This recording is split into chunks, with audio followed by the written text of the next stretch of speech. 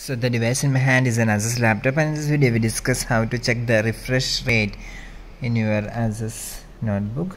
And for checking the refresh rate, you must, if your device is running on Windows 10, and first you must open the, click this Windows button or the start menu, and from here you can click this settings. So if you click the settings, then it will take you to the page where you can see system, devices, etc. And from here you must click this system, and in the system here you can see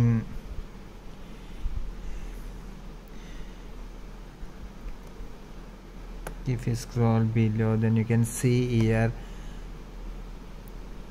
advanced display settings, and you must click this one. And here our computer model name or the display information you can see, and below that you can see the refresh rate is written here.